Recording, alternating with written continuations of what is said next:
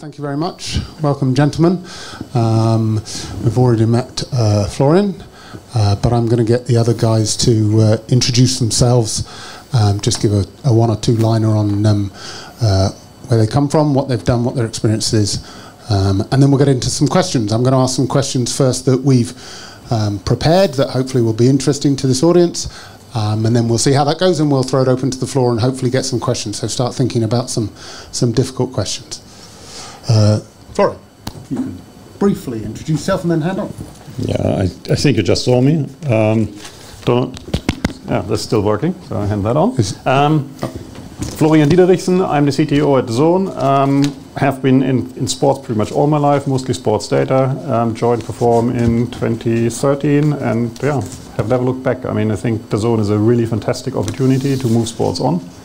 Sort of second or third time I had this honor in my life, and yeah, very happy there. Thanks. So my name's Paul Shepheard. I'm head of software architecture and engineering at JPMorgan for GTI, so that's their infrastructure division. I'm a software engineer by trade, spent 20 years building applications, mainly in investment banks, and now spend my time trying to improve the environment in which other people develop software at investment banks. Toby Wright, CTO here. I've spent most of my career in technology. Started off working in semiconductor manufacture, then wholesale media, now retail media, as I like to call it. I'm Rory Gibson. I've got a background in Java development, closure development and agile coaching. Spent a couple of years at Sky Betting and Gaming running a petabyte-sized data cluster there. And now down in London as an interim CTO working with a couple of organisations. Hi, Steve Homan. I'm CTO at MetaPack, a tech company. Previously around tech at the Daily Mail Group, Fitness First and various other things. Great, thanks guys. Pass it back this way, I think. I'm a CTO myself, the idea being that I might be able to understand some of the answers they've given you and direct them in the right question to hopefully get an interesting evening. The difference between me and these guys is that they've all got jobs and I don't. I'm an interim CTO, so if anybody wants one of those, let me know. Florian, I think we'll come to you with the first question. So Mark talked about a large team that he'd got. You talked about an even bigger team. I know that some of the gents here have got some sizable teams. Most of us are basing our teams in London, somewhere a little bit up towards the Midlands and the North as well. What's the challenge around attracting talent, and how do you deal with that in terms of a balance of permanent members of staff, non-permanent members of staff, third parties, etc., etc.? Yeah, it's a big problem. It's definitely a seller's market at the moment. If you are a developer who's halfway worth your salt, you can really choose where you want to be. So I think us as the people responsible for building these teams have to provide really interesting projects first and foremost, because that's obviously the one thing which is most interesting, together with a really nice environment. You can't get away with just putting people on this bench and having 3 to a square meter. That doesn't work anymore. And at the same time, exploiting the cost benefits and sort of the differences in availability and people being hired between locations. So we just opened up, or last year opened up, a development center in Amsterdam where we have 150 people now. Has worked very well for us, and for whatever reason, Amsterdam was very much underappreciated in today's markets. Mark spoke around the culture between development centers earlier. This is a big issue. We have people in Poland, we have people in Slovakia, some in Leeds and London, big cultural difference there. A lot of them in Amsterdam. Amsterdam very diverse, where we hire in people from all over the world, because it's relatively easy to get people into the Netherlands. And bringing all of them together and rallying them behind a cause, it's hard. But you have to do that, because otherwise you won't be successful. I mean, the other thing, I mentioned it earlier, Mark mentioned it as well, build small teams, make them nimble, explain to them what they need to do, and then let them go. If you can make that happen, you stand a good chance that you can keep your management overhead manageable, and at the same time get quick success out of your teams. Okay, Toby, you've got a great brand. Does that help attract that talent, or does that sometimes come as a double-edged sword, do you think? Yes and no. I mean, a lot of the attraction here is people can do work that millions of people see on a daily basis, and they're looking at on a daily basis. So that really helps. So when we do push that, we're in hiring. But one of the things we also do is, given that most people want to work on fun things or some interesting technology and want to learn, we occasionally will make technology choices that might look a bit sort of odd, but because we know people want to use that technology. So we'll try and see what people are working on, see what some of the newer frameworks are and some of the new technologies, and say, okay, let's migrate to that. When, sometimes you say, well, that's a bit foolish because this works perfectly well, why would you move to that? But it helps because it keeps people, you can come and work here and you can certify on two cloud platforms, I meant to say, or you can certify on two sort of major programming languages versus having to go to two different companies. And that seems to work really well. I mean, it means people are always on sort of lots of certification challenges as well, and it helps progress people, because if you didn't fancy that, because we're a small company, we've got a fairly small tech team, it's always a challenge to provide progression. So, putting different technologies in the mix and new ones that people have to learn gives people more reason to stay around, frankly. Okay, cool. So, Rory, you got anything to add to that in terms of particularly focusing around diversity? I'm conscious that our audience are probably looking at us and probably thinking pale, male and stale. You're more diverse because you've got a beard, so perhaps you could answer this question. I'm still pale though because I'm Scottish. I think there's a couple of different angles to it. First, I wanted to pick up on a little thing there around the technical challenges that people work on are important, but also sometimes the mission is important as well. So working with the companies I'm working with right now, one's helping to assist small businesses in running their business, in running themselves and not falling into problems with cash flow management, the tax man. We're enabling businesses to stay afloat that otherwise might mismanage themselves into the ground within the first few years before they can afford to hire an FD. We're having great success in hiring people purely on the basis of that mission, because so many people resonate with it. They've had family members who've run small businesses, they've done so themselves, they might have been contractors, they recognise these problems and they want to get involved. That's worked really well. Leading into the kind of diversity piece, that helps too, because if you've got kind of alignment around core values or a mission, then you get all kinds of people who want to do that thing rather than being attracted to the cultural aspects. And sometimes where I've worked in organisations where we've emphasised hiring for a culture, that tends towards monoculture unless you're extremely careful with it. If you set yourself up around aligning on values and the things you want to see in the kinds of people you're working with and where they should be heading in a direction, then you'll attract a wider set of people. That's not to say that it's about casting as wide a net as possible.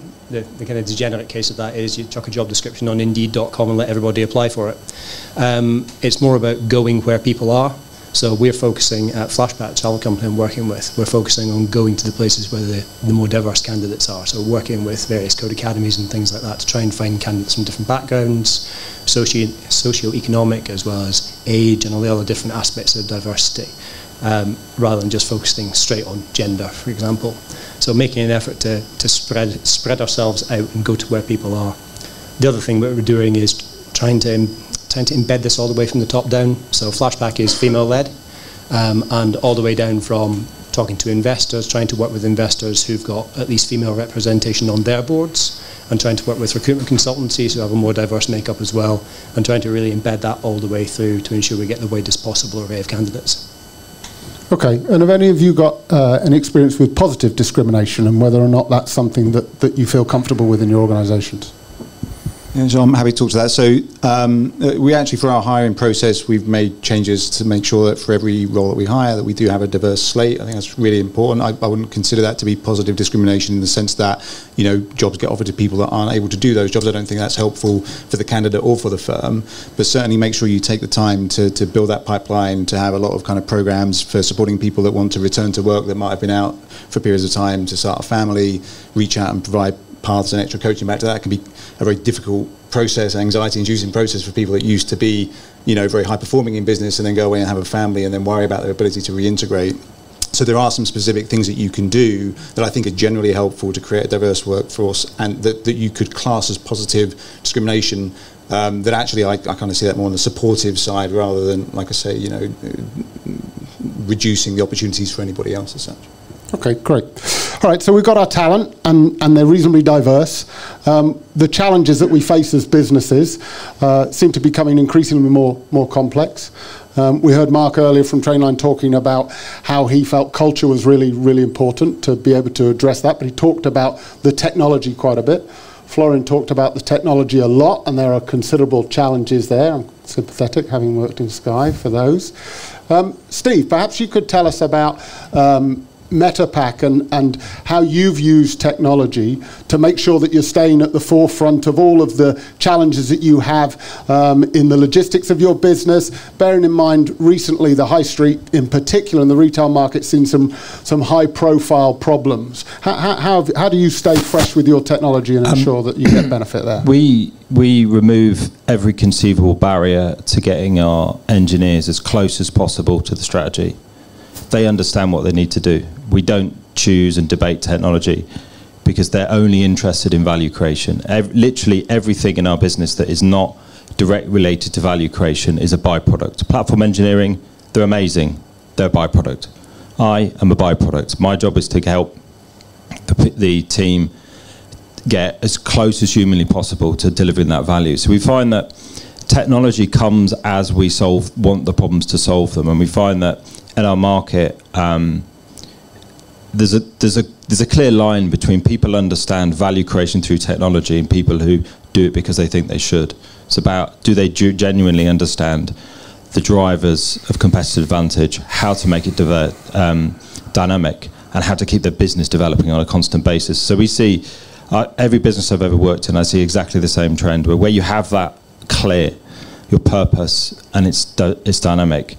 Technology is a byproduct. It's just a thing. You need to make it happen so it doesn't become a debate. So I would say it's not about technology. It's about clarity of purpose, clarity of strategy, understanding of how do you win and how do you always win, not just win today. The classic thing, I think what's happened on some of the high streets is people have won in a certain way for a long time, so they're really comfortable with it. The game's changing rapidly and diversely. There's plenty of prizes because there's plenty of people doing very, very well. Some businesses that didn't exist a few years ago are now absolutely destroying it globally. Some of them are London-centric. It's just about how quickly you understand the diverse nature and the dynamic nature of the market you're in and how you organise yourself to do it. Technology is just the knitting you get there with. Okay, that's great. So if what you're saying is you're removing those barriers between technologists, have any of you got experience of how sometimes techies just want to code, just want to do some building of some kit, and they're not actually interested in the wider business? And how have you addressed that from a getting them engaged? So it's great that there's no barriers there, but then how do you get those guys engaged in what the business is doing rather than just the tech? Anybody got any experience with that?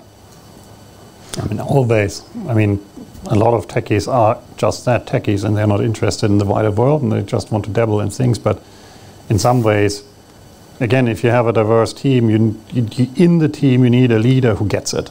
And he can take these people along and has to take these people along. And again, I think our job is to build these teams or the structures which can build these teams to be successful. If you can't, I mean, the world is moving way too fast to have people there who are just sitting there and sort of want to spend 8 hours a day typing.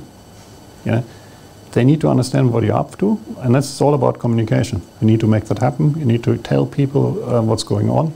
You need to treat them as adults, and if you do that, then generally we try to hire people who want to be in the office every day and want to do well and want to do the right thing. And if you enable these people to get their things done and give them everything they need, and especially the understanding of what's needed, then you'll be successful. Okay. Okay, so moving on a little bit. Paul, how about thinking about tactical business strategies or tactical business plans versus long-term strategy, right? So given the fast-changing environment that we're in today, you know, we've all got long, big 5-year plans, and then there's things like the B word, which I won't go into, but, you know, buggering everybody up a little bit because nobody's sure about what the next, 6 months is going to look like. So how do you operate tactically, and is that the right thing to do in order to align with your future strategy? What experiences have you got there? Yeah, I mean, I think this is something that any fast-moving business has, right? So you have kind of the pressure for short-term customer need, and you want to chase that customer need, versus the knowledge that, you know, if you take shortcuts in the short term, you're going to go slow in the long term. So I think there's a few different levels of that. Pragmatism has to come in at some point.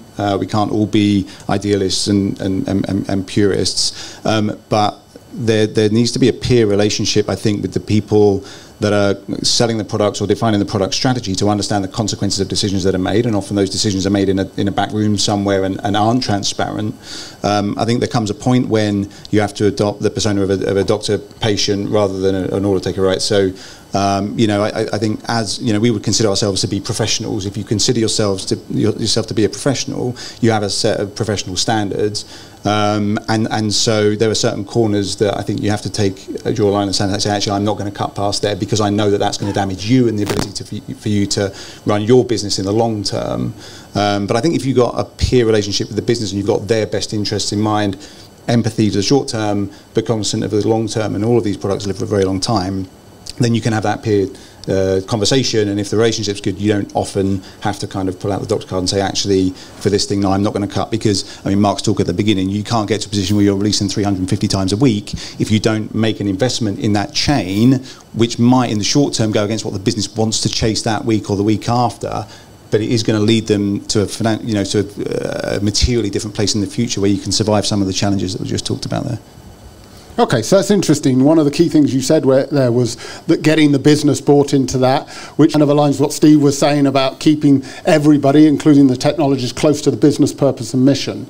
So I'm guessing, as CTOs in the current world we live in, you've all been tasked at some point or other in the last few years with implementing a digital transformation. Might not have been called a digital transformation, but we've all been, yes, we're going to digitally transform everything. So how have you tackled the issue that sometimes that becomes an IT technology problem when really transformation should be a whole business challenge?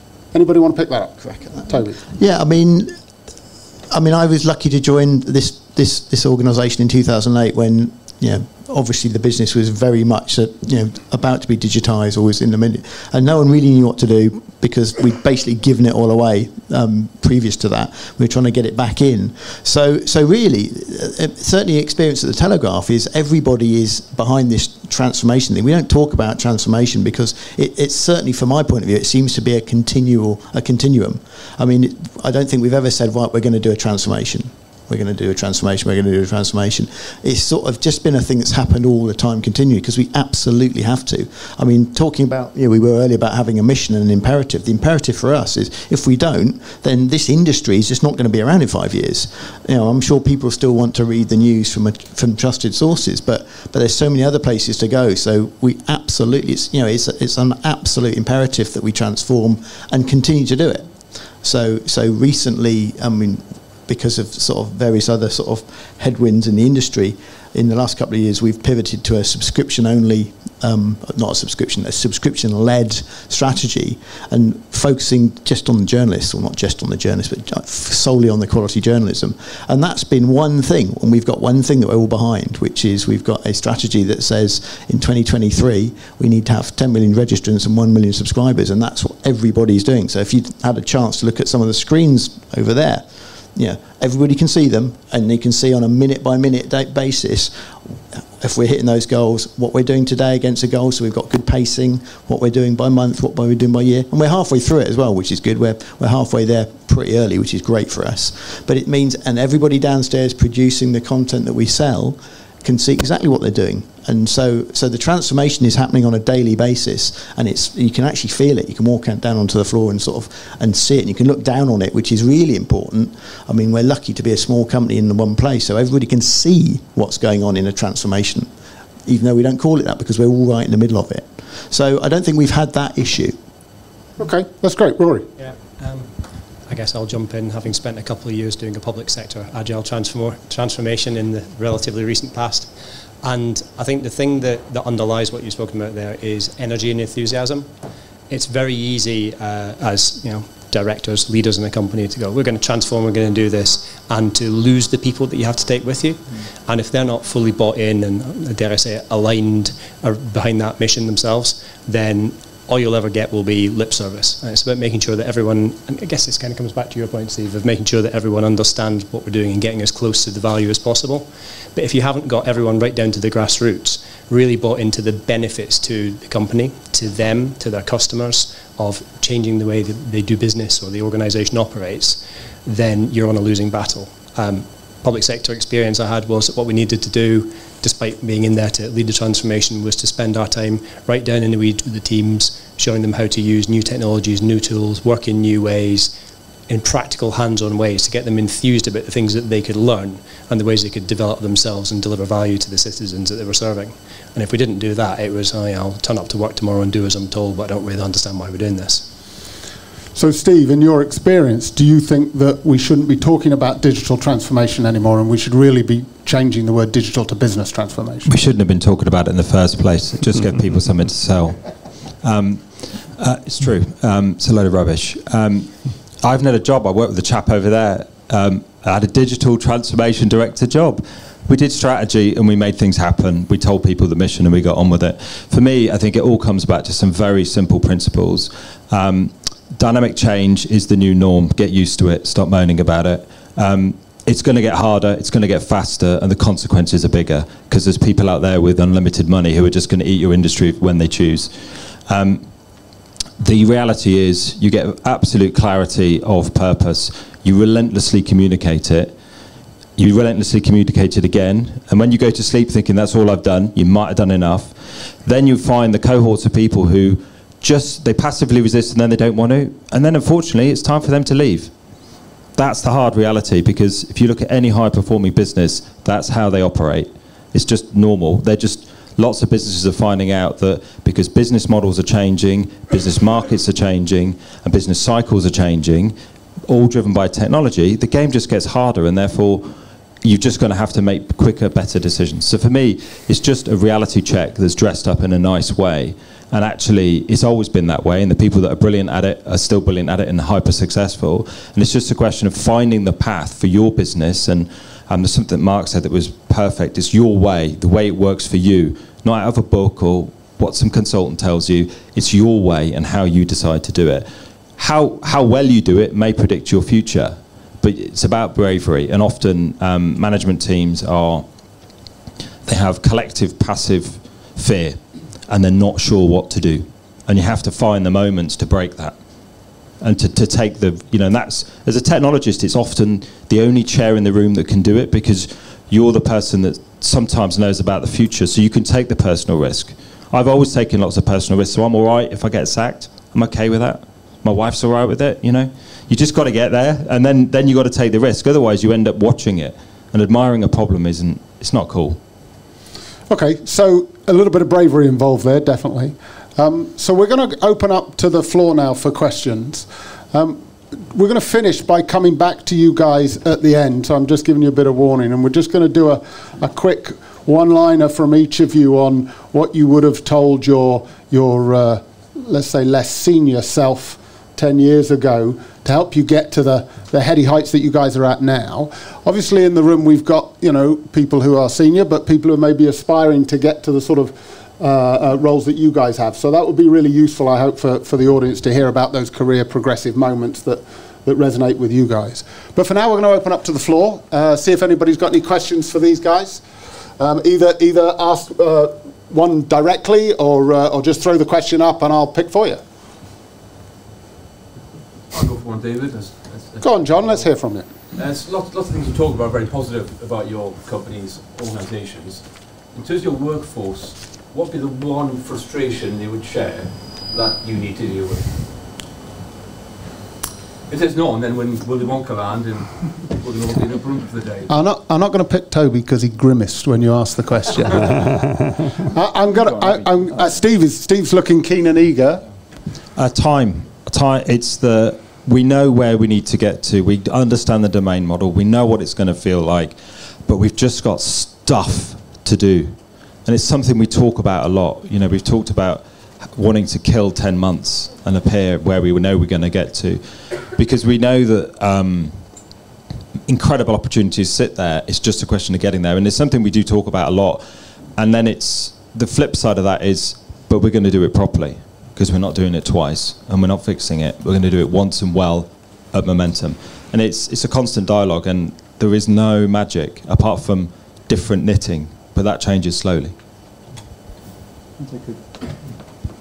That was a great question. I can't resist the temptation to have a go at it as well. I think there's one thing, and this might come up in the category of things I would have told myself 10 years ago as well, which is the ability for people to say no to things. It's such a powerful word, no. And most people that you work with are really well-intentioned and want to do a good job and want to make people happy and want to produce great products and want to do all the things, and you can't. There is always functionally infinite demand. And by saying yes to one thing, you're saying no to everything. If you keep saying yes to things, you can't get anything done. So being really deliberate on the outcomes, it's been said a few times here. What are you actually trying to achieve? And of all the things that you could do, what things should you definitely not do to enable you to do a small number of things to achieve those outcomes? That's something that I've seen, across this industry, and I'm sure in others at multiple firms. Yeah, I probably have to chip in on that. That's probably the one thing which my people would complain about, change of priority, where the business just says, oh God, we can do this deal, and we, like last year, we can acquire Serie A. Okay, we said we wouldn't go to Italy because the internet isn't good enough. Oh, who cares, we can buy Serie A.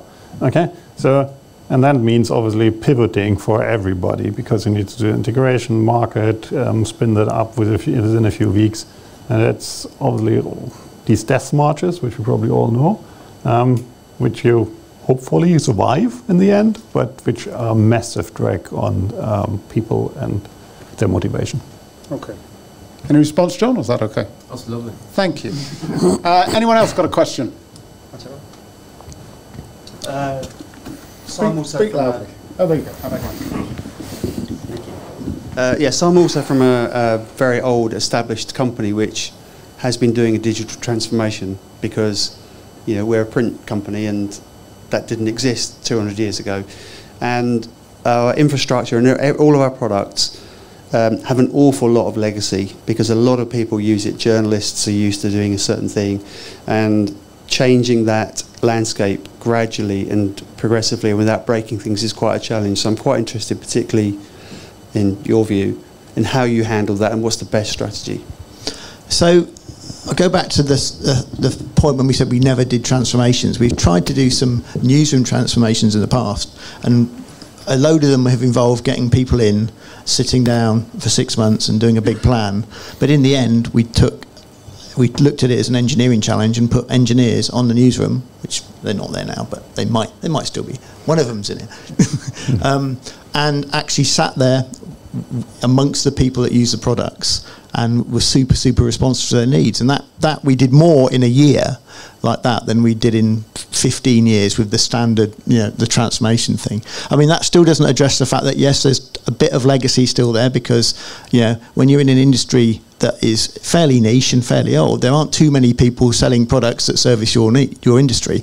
So there aren't many people, and they haven't got a massive amount of incentive to invest in their technologies. So we still have that problem. So we have to sort of manage our way around that, because we are print and we are digital. I mean, the newsroom is both. I mean, you can't really tell who's doing either. Everybody does the same thing. But really, it was to look at it as, okay, this isn't a project management or a program management problem. There are things we can do if we put engineers right down there and direct line them into the people that need their product, which is the digital editors of the circle down there. So that's one way, and that's one way we've attached that thing. So similar experience in a couple of different places, and again it's about pushing decision making and ownership down to the teams who know the product and the domain best, and then backing them when they ask for things. So if they come to you and say, we need time, resource, kit in order to solve this problem, then you have to give it to them and trust them to make the right decision. And that relies on having the right people in the right places. So it might take time to get there, or you might lose some people along the way. But if it's important enough, then you have to centralise all that effort on the teams and let them crack on with it. Great, thanks guys. Another question from the floor? Right at the back there.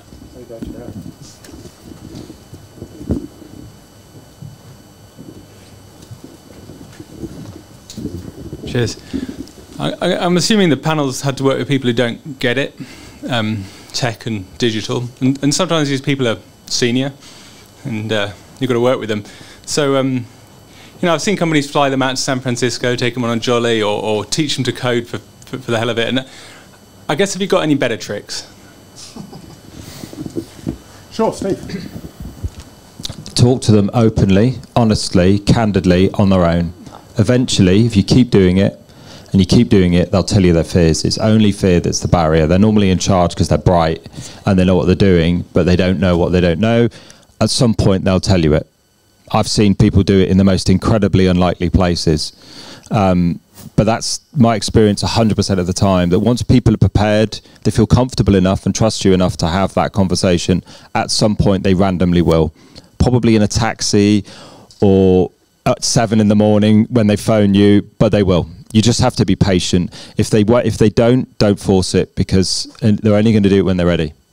I think, Steve, we were talking before the panel about understanding what their incentives are, what their drivers are, and sometimes, you know, they're scared. Yeah, sometimes they're scared that they're going to look silly. Sometimes they're scared they're going to lose their bonus, or at worst, their job. So again, how do you address those kind of things? I think that it comes back to purpose. If you've got an organisation that is entirely focused around pleasing stakeholders, you just have to find what pleases the stakeholders, and just understand. Don't admire and forget the fact that that's what people are motivated by. So if you work in somewhere that makes oodles of money and they're only interested in self-preservation, accept it. Don't expect miracles. Don't expect them to transform, because they're not going to. My advice would be to go and work somewhere else more interesting. But you have to really understand the true motivations and why individuals are motivated in the way they are, and get to it with them. And the fear, often, if you can take 1 or 2 individuals and get them to really open up about what they're worried about, and it's normally nothing to do with, you know, the reality of what you're talking about. It's always a bunch of things normally someone's told them. You can then you have to be brave, and in the boardroom say, so here's what I think we're afraid of. What else are we afraid? You know, eventually you get to a conversation that's like, oh, okay, that's what it really is like. That's my experience. You might get sacked doing it, but if you don't do it, you're probably going to be bored or sacked anyway. Okay, cool. Can I chip back in again? Yeah, sure. So in the last couple of years, a couple of my key learnings have been around, you can give it a label and call it radical candor, and there's a whole book around that. But saying it how it is and expecting everyone else to be able to take that as it's intended and work with it on that basis. One of the biggest learnings I've had has been working in a very high-pressure environment in the gaming industry over the last couple of years, and I was told in no uncertain terms that when I started that the way the organisation worked was you put the tech person and the product person together and you put them in each other's pockets and you make them understand each other fully, and that peer relationship is what breeds trust and respect, and then ultimately creativity and leadership for the team below that. If you're in a situation where you've got stakeholders who don't at least trust and respect that the other person's working in everyone's best interests, that's where the problem comes from.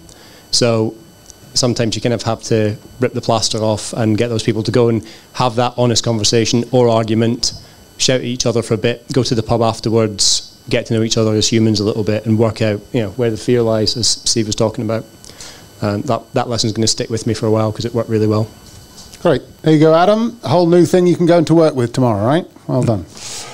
So we've got time for one more question from the floor, and then we're going to come back for the quick career advice tips. Anybody else got a question? Hi. Let me be cheeky here. As people progress from being techies towards being managers, they are at their most dangerous. Why? Because they haven't abandoned their techie opinions, which are now obsolete, and have yet to achieve the state of grace of being a manager. How do you deal with these people? From my experience, the most difficult thing I ever did, because I used to work in startups, and in a way what we are doing here is a startup, and has probably 2,700 people now. It's still very startup-y, and I used to do everything. And at some point you have to let it go, and even worse, you have to accept that other people know it better than you. Okay? So that even nowadays, even if I wanted, I couldn't go in and fix it. Recognize that, live with it, get other people to hire hopefully brighter people than themselves. Give them the trust, give them the possibility to work, and then you'll be successful. And that's the whole secret for me, that if I can hire people who know these things better than I do and give them the tools to be successful, then we're going to be successful. Otherwise, we're just going to sit there and I'm going to try to fix it all day long, which doesn't scale, doesn't work. Yeah, I mean, I think another thing, and it might be a little bit tangential, but you're as cheeky as I'm allowed to be, is that you have to have a look at the incentive system of what's leading that individual to move from being a technologist to being a manager, because it may be that they've developed this passion for leading people and leading organisations and coaching others and helping to achieve results through others. Quite often, actually, in the firms I've worked at in the past, certainly, they're incented to move in that direction because they can't get career progression if they don't. And that's a big problem, which is why, companies now, we have career tracks that enable you to get up to, in our sector, kind of managing director level and still be hands-on, and your influence and your impact is felt through how you bring that technical capability to a large scale of engineers without having to say that I manage 500 people. I've known some engineers that have made fantastic managers. I've known some engineers that have made awful managers and have gone that route and been happy when we've gone in this direction to adopt better ways of working, to throw those shackles off and get back at the keyboard and produce those things. So it's an individual thing, but having a look at why people are going in that direction is, I think, part of it. It's a very fair point. I mean, we do that. We have sort of an individual contributor track. So if you want to be a principal, if you want to be a senior architect, you can do that and you can be on the same career level as a manager. And that's very important. Just, again, looking at people and bringing out the best in them. People are all different, again, diverse teams. You need different capabilities in our team to be successful. Building these teams, that's the important bit here. And at the same time, keeping it interesting and offering people career progression. Great. Okay, hope that helped. So we're just going to, I think we'll start with you, Florian, and work our way around. We're going to do a quick 1 or 2 lines on something that you wish you'd maybe told yourself in terms of developing your career and getting you to the heady heights that you're at now. Probably take more risk. Might sound stupid, but I was around, obviously I'm 51, during the first .com craze. And I sat in my warm and cozy football data cubicle and was a managing director there and all of these things, but I should have gone out and done something .com-y, but didn't. So take more risk. It's not obvious you're 51. It's my job to say things like that. So. I think for me, probably a couple of things. I think, and it's echoing some of the things that we've already heard, right? So being really deliberate on what the needs of the person that's consuming your product or service really are, and being really deliberate about whether or not you're meeting them, how other people meet them, how you measure that, turning that into data is super important. It enables you to kind of get rid of some of the fluff around the edges that you think is helping but isn't. And then understanding that work happens within a system, and as you get more senior, your job is to understand those systems and the environmental aspects that lead to those systems behaving in the way that they do in it, and how you can optimize that so that other people can be more effective and happier inside of those systems. I think those are things that I would have liked to learn earlier. Okay, thanks, Paul. Toby? I think I've got a couple. One's really simple, and it's take things personally, but don't take them personally, which I wish I'd learned when I was younger. Whereas, you should own and be accountable for everything you do, but when people get pissed off and annoyed, it's not about you, it's about something else. So that's what. And also the one about knowing, and I think knowing where you are, knowing what sort of gig you're on, what sort of tour of duty you're on. Are you there because you're paying the mortgage? Are you there because you started the company? Or you're trying to fix the company? And they're all different, and which one are you on? And if you know which one you're on, you get a lot less stress, I think. Okay, some good advice. Rory? Mine is to, I guess, keep learning, keep absorbing information. A huge part of what I think we do as senior tech people is pattern matching. It's taking stuff we've seen in one organisation or one situation and applying it slightly differently somewhere else, and trusting that because it went this way before, you understand how it's going to apply, and then trying to explain that to people. I find it very hard to do that if I'm not constantly listening to things, reading things, and trying to keep on top of all the new stuff that's going on in the world. So keep learning. I'd say be endlessly curious and find a way to, spend more time understanding people's mindset and really thinking about that than perhaps beating them over the head with a logical hammer. because that's the skill you've got rather than the one you haven't got. Okay, that's some great advice there. So Steve, Rory, Toby, Paul, Florian, thank you very much. Hopefully that was of some use to our audience.